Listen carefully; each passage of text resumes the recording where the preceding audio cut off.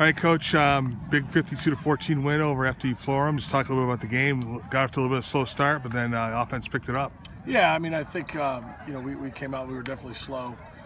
We've got to be a mature enough football team to come out with some emotion and be ready to rock and roll and play a 60-minute football game.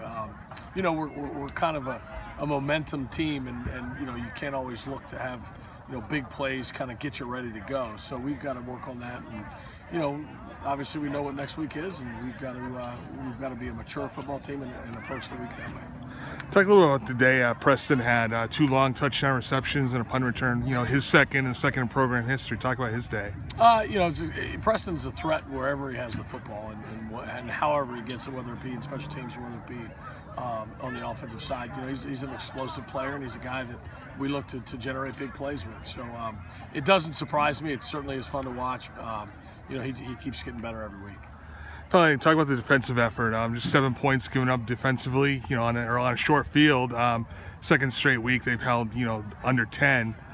Just talk about their effort in the last couple of games. Well, that group's growing up right before our eyes. I mean, you look at the guys we graduated last year. And that group is getting better every Saturday, and that's kind of been the expectation. Is that's kind of one of our hallmarks is playing great defense, and those guys got a ways to go, but I think watching their progress over the last couple of weeks has been exciting for sure. All right, thanks a lot, Coach. Thank you.